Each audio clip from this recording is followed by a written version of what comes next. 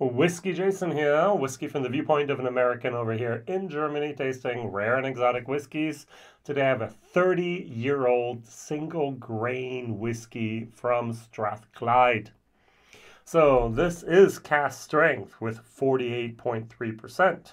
This was distilled in August of 1990. So where were you August of 1990? That's a long time ago.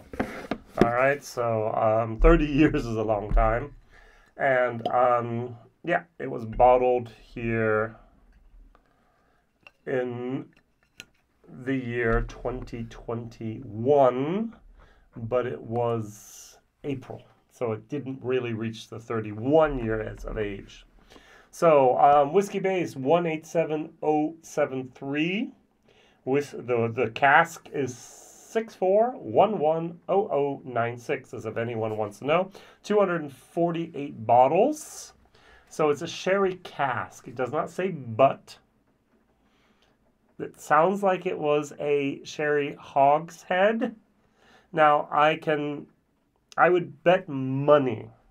I said I'm 99% sure in my German video that this was not a full maturation in a sherry cask. It says here sherry cask, and it says here matured in oak, aged in oak casks. So I think that this was a finish. That's the way things are. 180 euros is what this costs. 184 is basically what we are going to be paying for it. If you look at the color, even after 30 years, this should not happen for a grain whiskey in a, I'm going to use the word tired, in a quiet bourbon cask or hogshead. That the sherry cask imparted, the sherry finish imparted a lot of whiskeys. I did for a couple months ago an Invergordon 35-year-old that had Pedro Jimenez cask finish. It's like, Jason, why did you buy it? Well, I didn't read that it was 35. I read that it's 35 years old. I didn't read that it's Pedro Jimenez. This bottle I found in my shelf. I was cleaning up a little bit. I said, okay, I'll just open it up and do a bottle share. And people wanted to try a 30-year-old whiskey. I understand that. Back then I bought it because I was actually collecting for a old 30-plus-year-old single grain tasting. I have 2 or 3 that are 40 years old. I have one that was 35. I had one that's still 30. And I had this, and I now, after I realized, oh yeah, that's what that bottle was for. I had not earmarked it, but I had not somehow put a nice little post-it on it to remind me of that. Oh well, now I get to review it. Now, before I review it, I want to briefly go over all the nice little distilleries we have in Scotland that make grain whiskey. Now, we call them grain whiskey distilleries because they have column stills. Now, this is not 100% true. That is not what makes a grain whiskey exclusively. Yes. Basically, we have 2 types of whiskey in Scotland. And many countries, for example, Japan and so on, follow the Scottish regulations. And so you have malt whiskey, which means it is 100% malted barley distilled in a pot still. And as soon as you don't have one of those 2 things, so for example, you don't have a pot still, you have a column still, whoops, it's now grain whiskey. Loch Lomond has a column still. They put 100% Scottish malted barley in there, and it's not a malt, it's a grain. And you have Bruichladdich, they put, for example, I think 35% rye into their pot stills and distilled it, called it the first Islay rye whiskey. It's grain. Arbiki uses pot stills, hybrid stills. It's a grain because it does not fulfill those 2 things. It has to be 100% malted barley. If it's not, it's grain. And if it's not made in a pot still, hybrid still, or even a column still, it's automatically a grain as well. And so you can put different single malts together and make a blended malt. Yay. You can put different grain whiskeys together and make a blended grain. Yay. You can actually put you can put malt and grain together from the same or different distilleries. You have blended Scotch, which is called Scotch whiskey. And so here, this is the backbone of the whiskey distillery industry are the grain whiskey distillers. For example, Camenbridge, owned here by Diageo. They produce over 110 million liters of grain whiskey a year. Wow. Girvan produces about 100 million liters of whiskey a year. It belongs to William Grant & Son. We have North British, which belongs to Addington, 50%, and Diageo, 50%. They actually produce about 70 million liters. We have Invergordon that produces about 36 million liters a year. Belongs to White and Mackay, Dalmore, Fettercan, and so on. We have Strathclyde, yay, which produces about 38 million liters a year. Belongs to Chevis Brothers, Pernod Ricard. And we have the distillery no one actually talks about, at least not yet, Starlaw. So 2010 is when it went into, it was founded, Le Matecaise. Glenmorangie belongs to them as well, I think. And we have 25 million liters. And we have Loch Lomond that I mentioned. We have about 18 million liters. Yeah, I was right about La Martiniquaise. Cutty Sark, Glenmorangie, Label 5, Old Virginia, which I did not know, bourbon whiskey, Sam Barton, Glen Turner. So those are all, it's the second biggest spirits producer in France. So first would be Pernod Ricard, second would be them. All right, so yes, so those are the 7. Basically only 7 places are designated, or even 6 are designated grain distilleries. And we put Loch Lomond in there, we have 7. All right, what am I going to compare it to? Since we have something here from Strathclyde, we have something from Chevis Brothers, I'm going to compare it to their own product, the 18-year-old. I very much like this 18-year-old whiskey. I can get it for about 60, 65 euros over here. I think this is, Roy calls it the perma-shelf. This has been for the last 18 years, basically, always in my shelf, all right? On my shelf, part of my whiskey collection. This I thoroughly enjoy. I've always enjoyed, and I continue to enjoy. And I can get basically 3 of these at the age of 18 here for one of these single casks. Now, I have 40%. Here I have natural color. Here I don't. Here I have non-chilled filtered. Here I have chill filtered. But I have a product that is actually available, not just not one of 283 bottles, and has been sitting like lead in the shelving units of all the different shops in Germany that have this. No one's buying it. This, I think, is a great whiskey. If you're at travel retail, if you're at an airport, go there, say, hey, could I try the Chevis Regal 18 just once? And they go, no, we want to show you the Johnny Walker Black Label or the red. No, they won't go for the red. The black or the blue is what they'll want to show you. I was like, can I try the 18? And they might actually have a bottle in the bar there or behind the counter, and they'll let you try it. This is what I would buy. I think this is better than, I'm going to say a statement many people will not like. This is better for me than Johnny Walker Blue Label. It's blue as well. Yay. All right, on the nose, I get dried fruits. I get a tiny little bit here of honey, a little bit of wood. It's definitely grain. Grain smells different compared to a single malt. Older grains can be so beautiful. Not all are, most are. Starting with about, in my experience, 20, 25, usually at 30 years of age, they are just so honeysuckle yummy. Now this,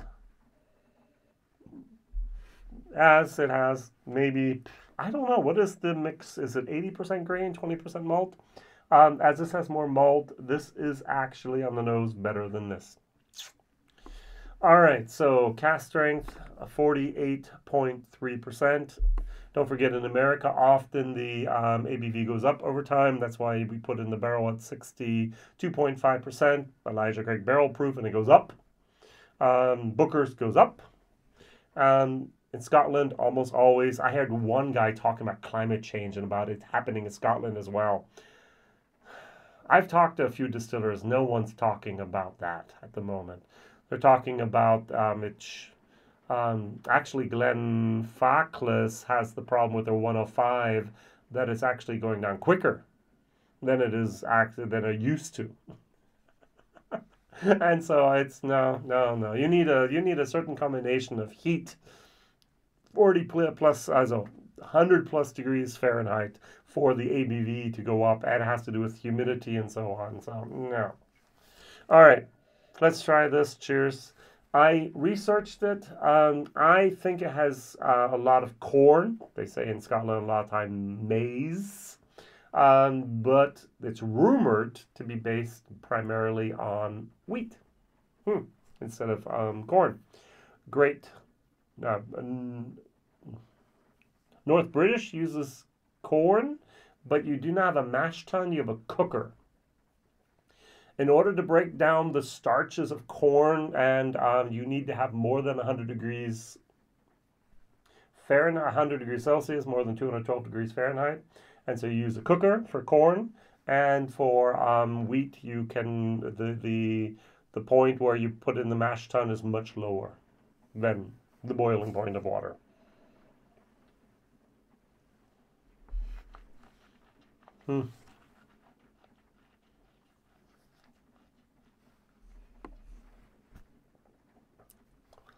I feel that the sherry cask is still fighting with the grain. With 48.3%, it's still hot. And there's a dry fruit moment going on that does not perfectly integrate here with this whiskey. I know it's cask strength with 48.3%. I'm going to bring it down to about 40%, try again, and then go over here to this 40% product.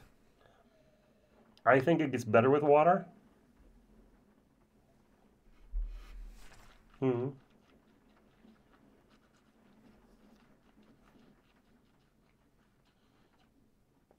There's more creaminess. There's more oiliness going on in there. I diluted down the sherry cask influence a little bit more. I'm going to give this a C+ with water and a C without water. Now, if you are trying to buy a 30-year-old single malt, you are not going to be able to do that for 180 euros.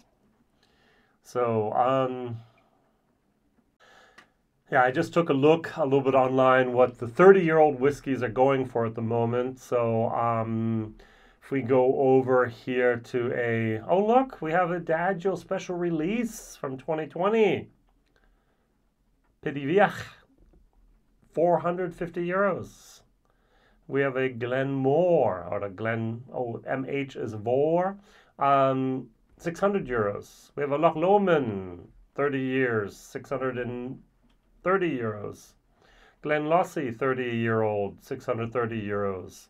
Tullamore, 30-year-old, 630. There's a trend going on in here. Teninik, 640 euros. Bunnahabhain, 30-year-old, 670 euros. We go to Glenfarclas that I used to be able to buy, 689 euros.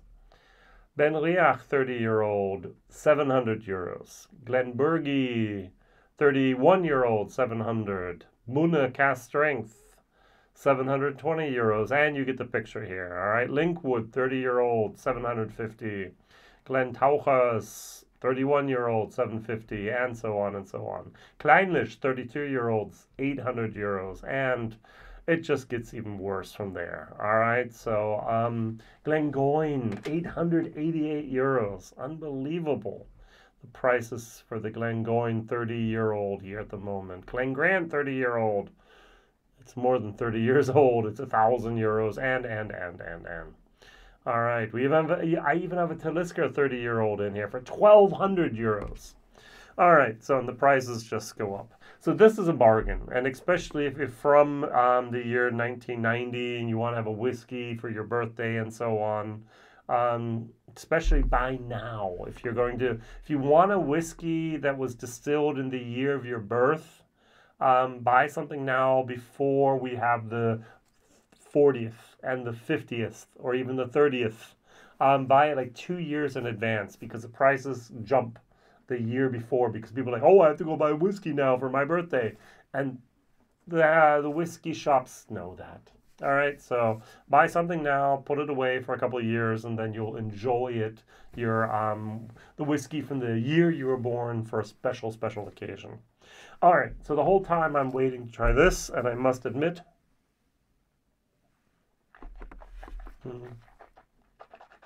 and the thing is, every single time I've ever had the Chivas Legal 18, at the end it always goes up. I've had so many whiskeys. This is my flavor indicator. I've had so many whiskeys that and this always just leaves a wonderful, pleasant flavor in my mouth. I thoroughly enjoy it, and I must admit, thank you, Pernod Ricard, for this 18-year-old Chivas Legal. This Duncan Taylor, probably should have put it in the blind tasting that I had planned. Let's see if I can get something else instead. All right, so I did a bottle share. It's gone. I'm happy, but I think the Rare Auld Grain series here from Duncan Taylor are interesting, to say the least. So if you're looking for something, that would be one of my tips to look for good old grains. Thank you very much. What is your favorite old grain? Let's talk about something that's at least 25 years of age. I just eliminated everything from Japan. I just eliminated everything. Whoops, my light just went off. I eliminated everything here from Ireland, but in Scotland you might find some good old grains out there. Thank you very much for watching, liking, subscribing, and seeing you real soon. Bye-bye.